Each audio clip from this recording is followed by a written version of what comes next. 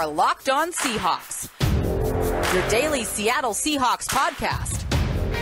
Part of the Locked On Podcast Network, your team every day.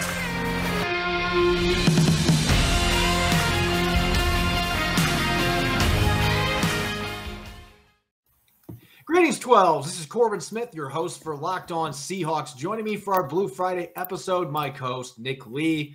The Seahawks have a big Monday night football game coming up on Monday against the Saints at Lumen Field. They're going to try to get their first victory at home this season. Still really weird saying that. The Seahawks have lost their first two games at Lumen Field so far this year, and they need to win badly, sitting at 2-4, last place in the NFC West, to keep their slim playoff hopes alive as we approach the midway point of the season. This is a game they absolutely must have. So Nick and I are going to be breaking down some keys to victory as the Seahawks prepare to host the Saints, and we'll dish out our weekly picks to click. So let's get rolling.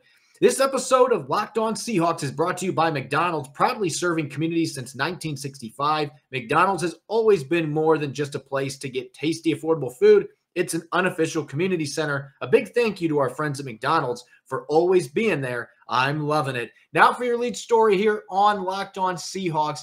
The Seahawks will be inducting a 13th member into the Ring of Honor at halftime in Monday's game against the Saints. And who more to be fitting for this honor, considering the opponent, than quarterback Matt Hasselbeck. The last game that he played for the Seahawks was that glorious home wildcard victory over the Saints. That was the last home game he played in as a Seahawk, and threw multiple touchdowns. Everybody remembers the Beastquake, but Hasselbeck, that was one of the best games that he played in his 10 seasons with the Seahawks. It was a fitting ending for him. So really, this is the perfect opponent to celebrate his career and put his number 8 up in the rafters.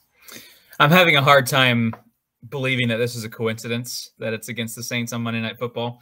What an honor for him. I'm really excited for him. And yeah, it's very fitting that he's doing this against the Saints. And people forget, yes, of course, the Beastquake was an absolutely legendary play heard across the world. But Matt Hasselbeck balled out in that game too. He had some good numbers: 272 passing yards, 4 touchdowns, and 113 passer rating. So along with that Beastquake, he also, Matt Hasselbeck himself, was instrumental in winning that big playoff game, that big upset, and did cement his legacy as part of the Ring of Honor with the Seahawks. I think he still is in the Ring of Honor without that game, but that was certainly a great punctuation mark to a great Seahawks career.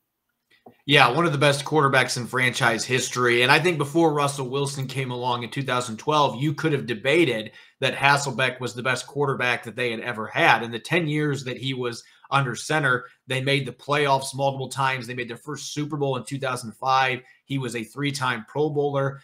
Didn't put up the gaudiest of numbers. Obviously, Russell Wilson has since passed him for the franchise mark. He and Dave Craig both being the number 2 and 3 quarterbacks in passing touchdowns, but Hasselbeck was actually number 1 in passing yardage, and Wilson recently passed him in that mark as well. But a fantastic career, and it didn't always look like it was going to be that way. We actually had a chance to talk to Hasselbeck, the Seattle media, today, preparing for this Ring of Honor ceremony, and it was a bumpy ride the first couple years after Mike Holmgren, who had helped draft Matt Hasselbeck out of Boston College when he was with the Packers in 1998. It was a 6th-round pick.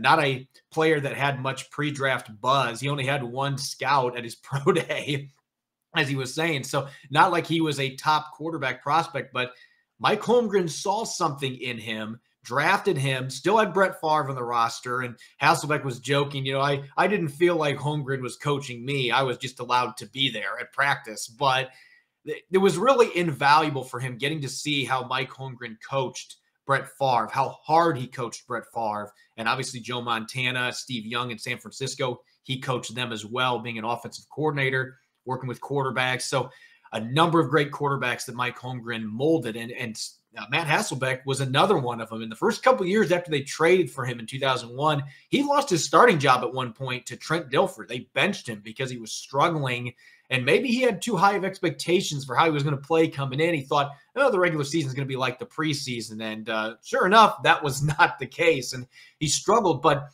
Mike Holmgren coached him really hard. He figured out what he needed to do. And eventually he was able to get this Seahawks team over the hump. Like I said, getting to the Super Bowl in 2005, coming up just short against the Pittsburgh Steelers. Very accurate and outstanding leader. Very smart football IQ. Very coachable player, especially after the first couple of years in Seattle, really improved in that regard. And so he will always be viewed as one of the best quarterbacks they've ever had and really helped usher in the era that really set up the success the Seahawks have had for the last decade. Hasselbeck, Walter Jones, Sean Alexander, Steve Hutchinson, those guys, they built the foundation by taking this team to a place it had never been before. That was the building block that allowed Pete Carroll and company to come in and take that next step where they were able to win a Super Bowl and get back to a second one. And we know make the playoffs 8 of the past 9 seasons. And Hasselbeck, man, he rubbed some elbows with some serious dudes as far as the coaching of Andy Reid and Mike Holmgren in Green Bay, Brett Favre, as you mentioned.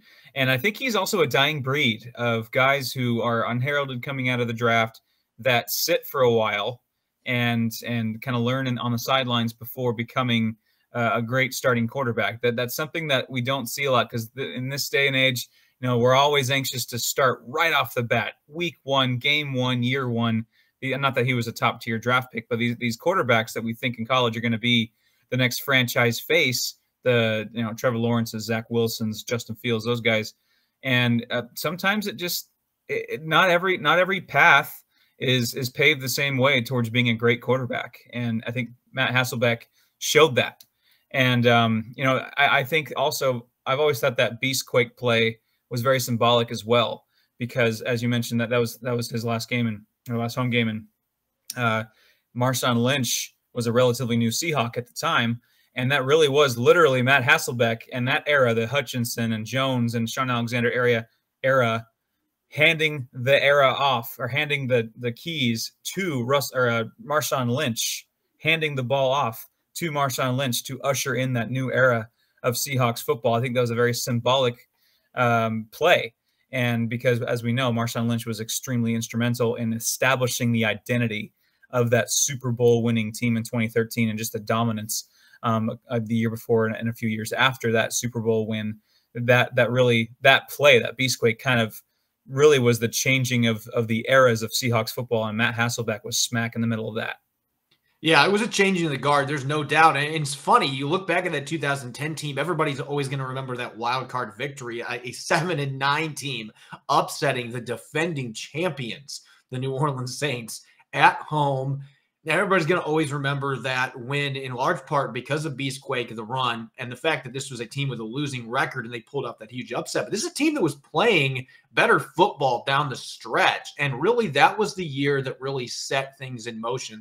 Marshawn Lynch and company didn't get back to the playoffs in 2011, but once they had Russell Wilson, some of those other young building blocks were on the roster the next year. They had your Richard Shermans and Cam Chancellor of the world there, KJ Wright. They were starting to really build the foundation for that team. And I think that squad getting a win in the playoffs really was a big deal for the trajectory of where the Seahawks were going. Even if they had one year that was kind of a hiccup from a record standpoint, it really was the season that set everything in motion. And Hasselbeck was talking about today, he didn't know that he was going to like playing for a rah-rah coach like Pete Carroll, seeing quarterbacks and everybody else going through bag drills before practice and the charisma. He didn't really know at first if he was going to like that. He ended up loving it. So he really enjoyed that last season that he played in Seattle. And he said if he was ever a coach, he would take a lot of the things Pete Carroll does and he would implement them into how he does things. And so it really opened his mind to a lot of different things that he hadn't seen early in his career with Mike Holmgren as his head coach. And so really it was just interesting looking at that perspective. But one of the best careers for a quarterback in Seattle, absolutely deserving of having his number up in the Raptors. I know it's going to be really exciting for him and his family, for Seahawks fans having a chance to enjoy that at halftime with him, being in the stands. Thank goodness that we're back in the stands. So it's going to be a lot of fun on Monday night. And I agree with you. I think that they picked the Saints game for a reason. I don't think that this was an accident. I'm pretty sure that they looked at the schedule Monday night, Saints coming to town, perfect game to put Matt Hasselbeck in the Ring of Honor. So it's going to go down on Monday night, going to be really exciting. When we come back in the second quarter, we're going to actually talk about what's going on the field during that game, sandwiched around Matt Hasselbeck's induction. We're going to be looking at keys to victory for the Seahawks against the Saints. When we return, you're listening to the Locked On Seahawks podcast, part of the Locked On Podcast Network, your team every day. We're back and better than ever. A new web interface for the start of the basketball season and more props, odds, and lines than ever before. BetOnline remains your number one spot for all the basketball and football action this season.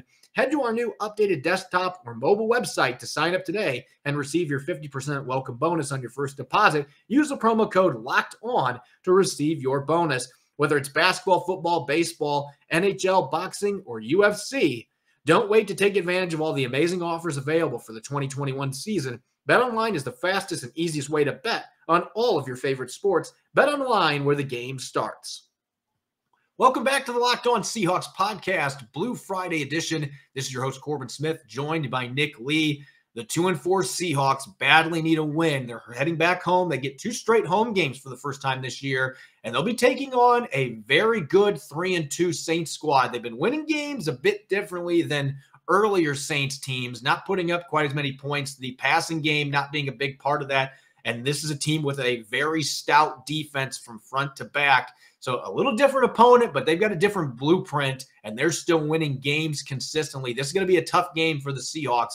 Nick, let's talk keys to victory. Seattle almost pulled off the road victory in Pittsburgh. They almost beat the Rams the week before. That has really been the tale of the season, almost getting there and not being able to finish, not playing 4 quarters. Let's talk keys to victory on offense for the Seahawks. How can they beat this Saints squad that comes in off a bye? They won their last game. Seems like they're getting healthier coming out of the bye. What can Seattle do on offense to end up getting the victory?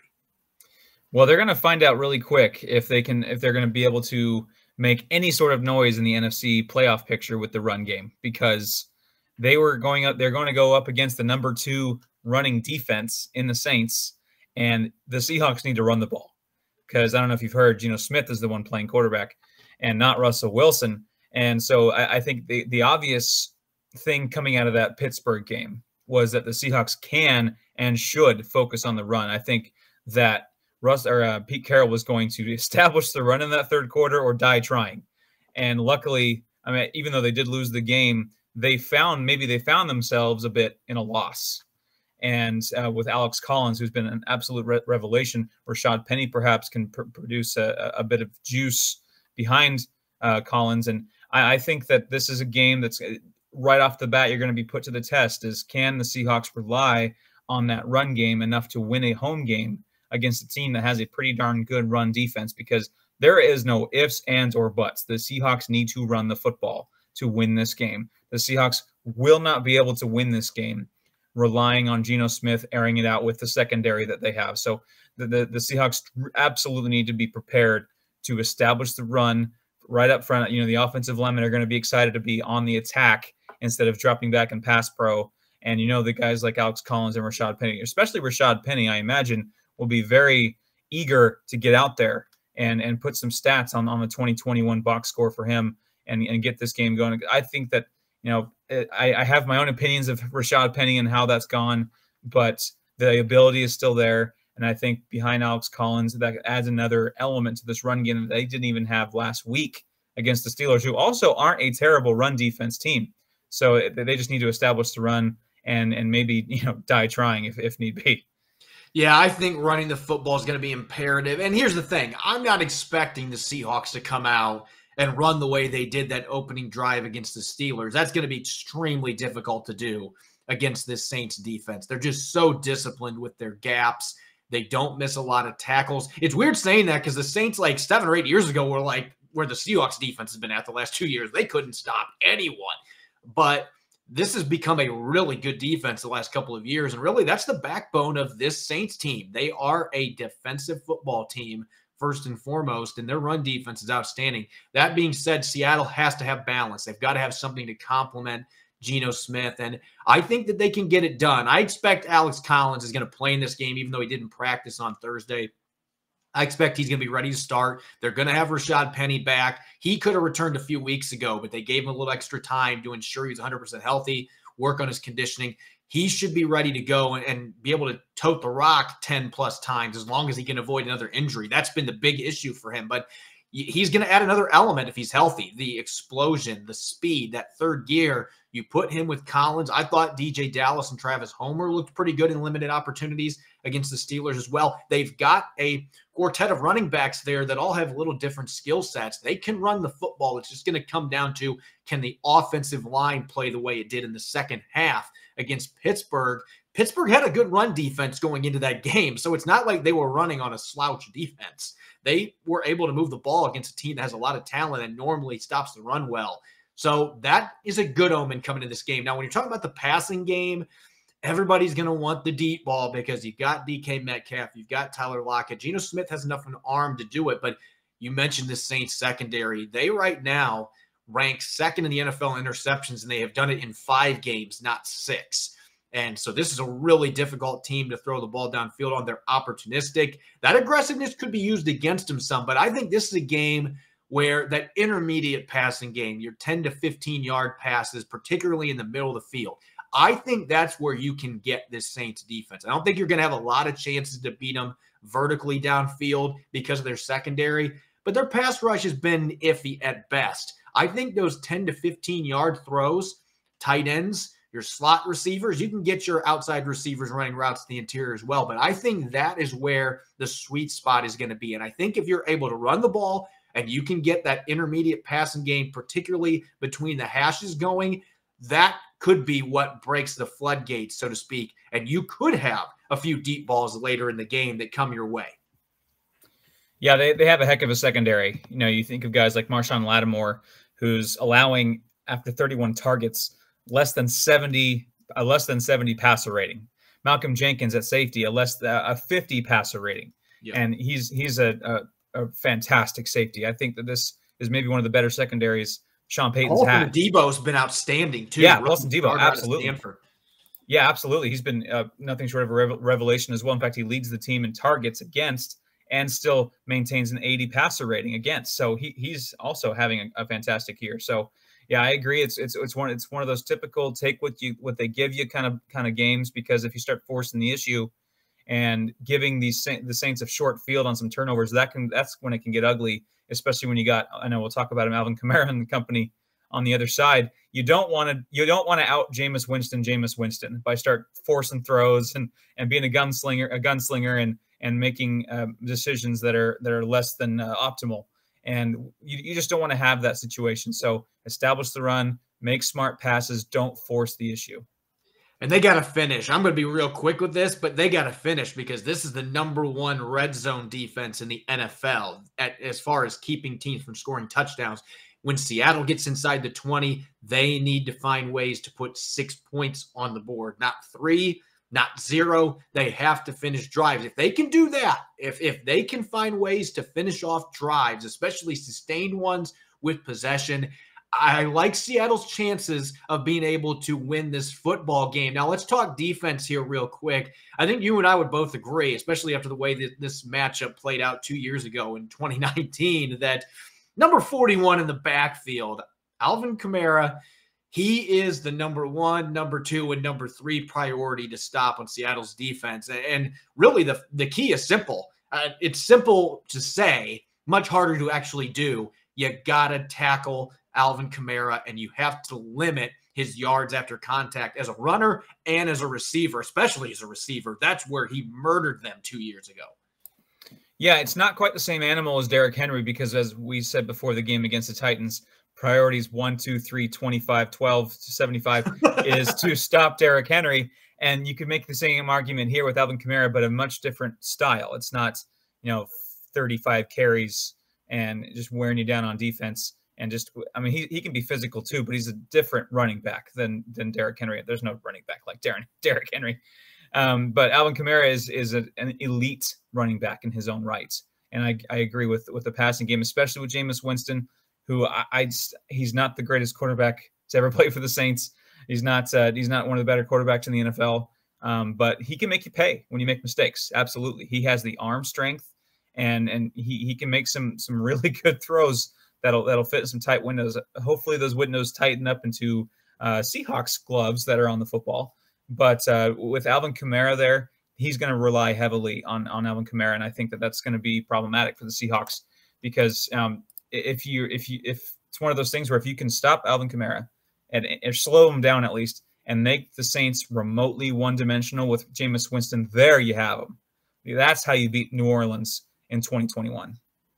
Yeah, the Saints are ranked 31st in the NFL in passing yardage right now. They haven't been throwing the ball over the yard. They are one of the least explosive passing offenses in terms of 20-plus yard completions. I believe that they have the fourth fewest. I'd have to double-check on that, but they're in the bottom 5. They have not been generating many explosive plays in the passing game.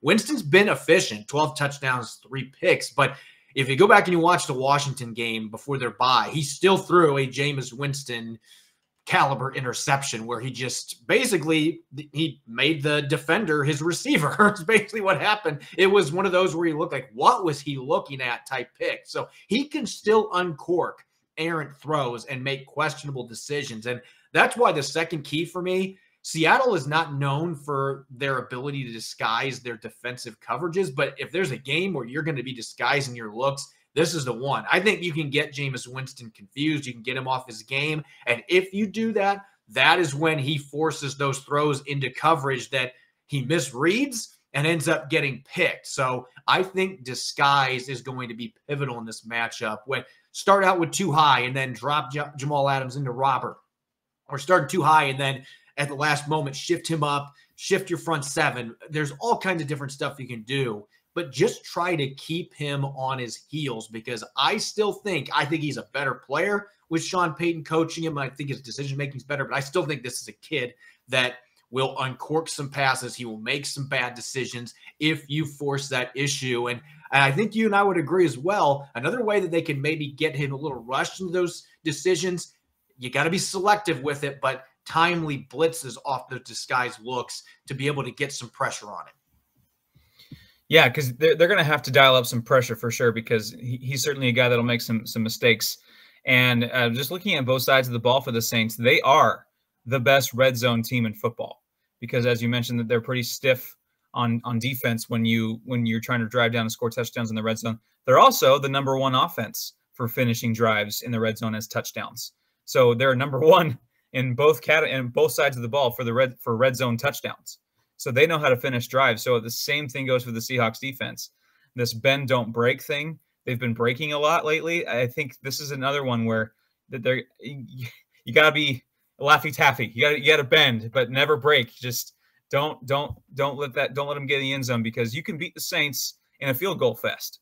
But if you let Kamara get out in space and you let Jameis Winston sneak it through a few throws behind you and finish in the red zone, that's when it's going to get ugly because they finish well in the red zone. The Seahawks haven't necessarily done that as consistently. And if you continue to let them finish drives and you don't, that's a recipe for a fat L real fast. And that's really the Alvin Kamara effect when we're talking about the red zone efficiency, because when you have a running back like that can do damage both as a runner and a receiver, I've seen him a number of different times have him run Texas routes or run wheel routes out of the backfield. And then he gets against linebackers and it's game over usually.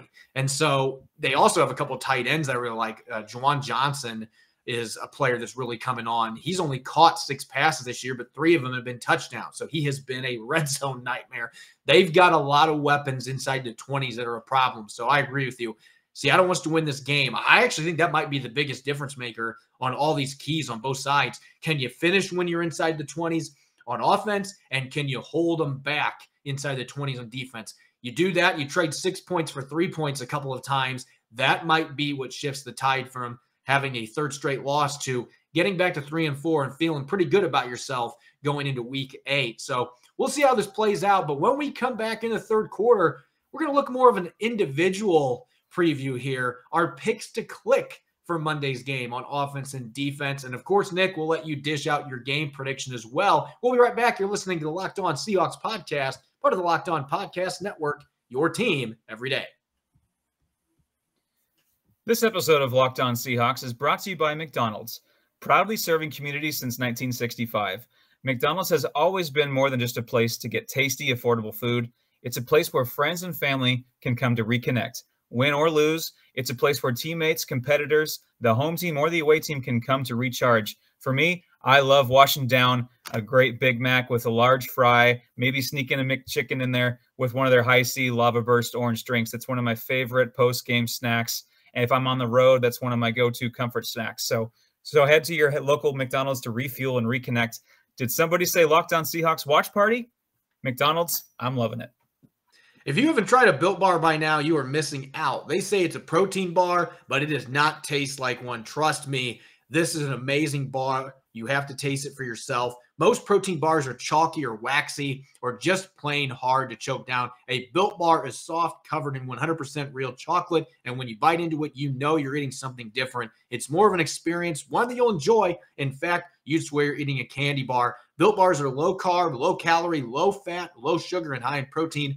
So all the healthy benefits on top of just being purely delicious. And there's so many great flavors, whether it's mint brownie, coconut almond, my personal favorite, peanut butter brownie. There's something out there for everybody. This month, Built is coming out with a new limited time flavor every 3 to 4 days. So check their website often. You won't want to miss out. Go to Built.com and use the promo code LOCKED15 and get 15% off your order. That's promo code LOCKED15 for 15% off at Built.com. Welcome back to the Locked On Seahawks podcast, Blue Friday edition. I'm your host, Corbin Smith, joined by Nick Lee. Last quarter, we looked at keys to victory. Let's look at a more individual scope. Which players are going to give the Seahawks the best chance to win this football game? Our picks to click. Nick, we'll start on the offensive side of the football. Hopefully you and I fare a little better than the last time we did this. 2 games ago, I was able to nail the Alex Collins pick, but my Freddie Swain pick for the Rams game ended up being a huge miss. So the two of us are going to be trying to get back in the win column here with our picks to click. Well, I'm going to draw from that dry well that you did with Freddie Swain. I just think it's one of those where you got, of course, you got DK Metcalf. Of course, you got Tyler Lockett. They're solid as heck.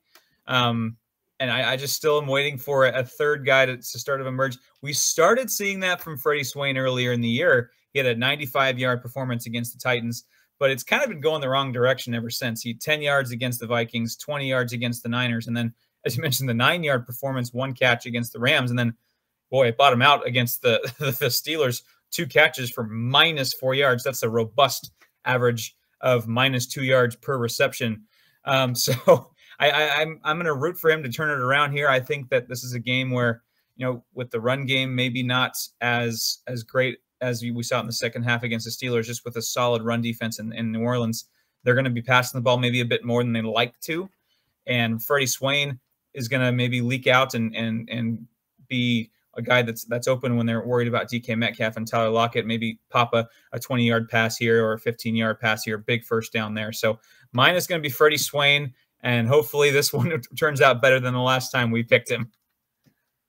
Yeah, I'm going to go down a well that hasn't fared well for me in the past either. I don't know how many times I've picked tight ends for pick to click, and then tight ends do nothing for this offense. And we've seen flashes, but I got to go with Gerald Everett because maybe one of the more disappointing things about this early portion of the season has been the fact that we've seen the tight ends look good at times, but then you'll have 2 or 3 quarters where they aren't involved in the offense at all, at least from the passing game standpoint. And Everett missed those 2 games on the COVID list as well. They badly missed him, but I'm just going back to that play that he had against the Steelers last Sunday, the 41-yard reception where basically he broke 4 or 5 tackles, was dragging guys, and nearly got into the end zone. You could see the fight. You can see the battle that is in this guy. And he's been so good at that throughout his NFL career. That was one thing that really stood out in his game tape from his time with the Rams, is his ability to create after the catch. I mentioned in the second quarter, I think where you can beat this Saints defense with the passing game is in the intermediate, the middle level, your 10, 15, 20-yard passes between the hashes. I think that's where you can get this team. We have not seen that as a strength at all for the Seahawks on offense, particularly with Russell Wilson under center. I do wonder, though, after seeing that throw that Geno Smith made to Tyler Lockett in overtime last week, which is still one of the better throws that I've seen, feathering that over the linebacker's hands, that throw makes me wonder, can Geno Smith attack that part of the field maybe a little bit more than what we've seen from Russell Wilson? And that means Gerald Everett and Will Dissly can do damage. I just look at this defense as being one that you mentioned the third target has to step up. To me, that's Gerald Everett. And maybe it's wishful thinking, just thinking, maybe the tight end will actually have a big game in the Seahawks offense. I can't remember the last time that happened, but Gerald Everett is due for a game where he explodes if Shane Waldron can get him involved and Geno Smith can get the football to him. So I guess that's my challenge to Shane Waldron. Get your tight ends involved in the passing game early. And I think that the rest of your offense can feed off of that. So I think a big game coming for Gerald Everett. I'm going to go 6 receptions for 82 yards and a pair of touchdowns. I like it. That's some tasty numbers there. And on defense, I'm going to go with a guy who hasn't played much this year, but started to and against the Steelers, and really, really impressed. And that's Trey Brown, the cornerback. I was pretty excited watching film of him at Oklahoma when they drafted him. I thought that he's a guy that can have that it factor, that just that edge, the playmaker kind of ability. Not the biggest or strongest corner you've ever seen, but a guy that can make plays. And I think that the Seahawks are trying to go that direction aside from going, for those 6'2", 6'3" corners that have these giant arms.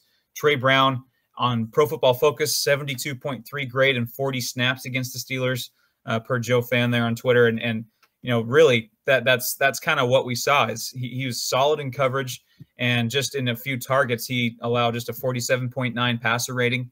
I think that's the start of hopefully a solid career for the Seahawks.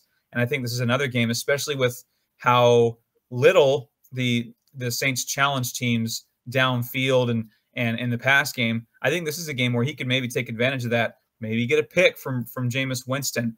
He is capable, or Jameis Winston is still prone to making some of those bonehead passing decisions. He's got a rocket arm, but he sometimes uses that's to his detriment.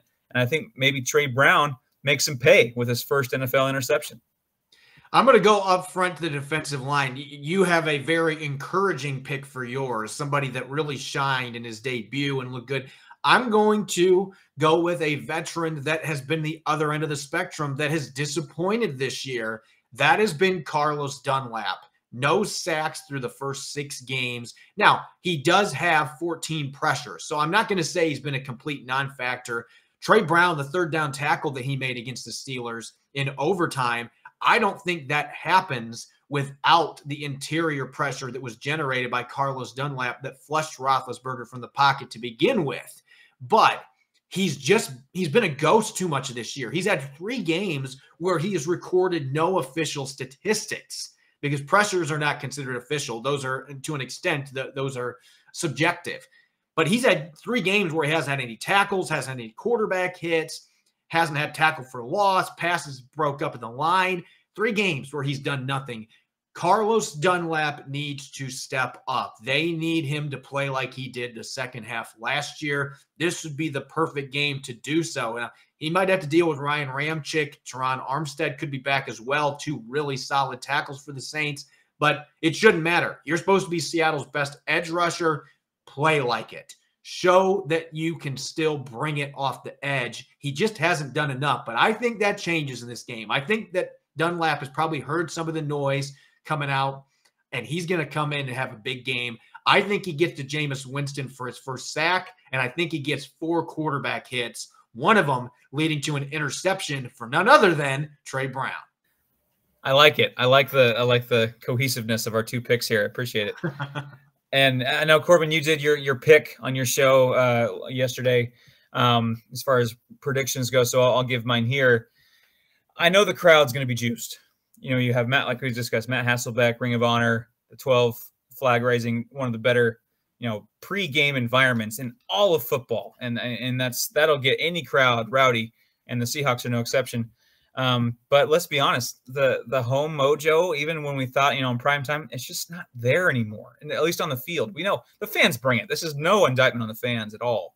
That the fans absolutely bring it. 12s are always as passionate as heck, even with a losing record right now. But I'm not going to say this is because of the fans, but just on the field, the home team mojo, especially in primetime, just has not been there recently. Even, of course, during 2020, during no fans, but even still with fans in the stands, unfortunately, it just has not been the case. And when you're facing a team that's, number 2 in the NFL in run defense, and that's the one thing that you might be able to do well on offense. That's not a great recipe for success either. And they have the ability to make the Seahawks one-dimensional, and that one dimension being Geno Smith and company. I think it's going to be another cardiac arrest of a game because the Seahawks don't really know how to play any other game besides that, and especially on primetime at home. I'm going to go 27-21 Saints in a thrilling game, and maybe the Saints get a late touchdown to pull ahead, but I think it's going to be competitive. I think the Seahawks, they absolutely have the talent to compete. I just think that there's just too much working against them right now. And I don't think they're going to lose because of Geno Smith. I think the defense still has a lot of things to fix, and the Saints offense has some serious weapons that could make them pay. So I'm going to go 27-21 Saints in a really close, good game of Monday Night Football. Thanks for making Locked On Seahawks your first listen every day. Now make sure to listen to the Peacock and Williamson NFL show for your second listen. Brian Peacock and former NFL scout Matt Williamson give you the expert NFL analysis in less than 30 minutes. It's free and available on all platforms. You can follow me on Twitter, Corbin Smith NFL. You can follow Nick at NickLee51. Check out Locked On Seahawks on Apple Podcasts, Spotify, Google Podcasts, and the all-new Odyssey app. That's AUDACY. Coming up on Monday, since the Seahawks actually play on Monday night, Rob Rang and I are going to be answering your questions. It's going to be an extensive Q&A show leading up to Monday Night Football. You won't want to miss it. We'll give everybody a chance to get their questions in several hours before the show as well. Enjoy your weekend. Enjoy watching all the games on Sunday without the stress of worrying what the Seahawks are going to do. So enjoy your weekend. Thanks for listening. Go Hawks.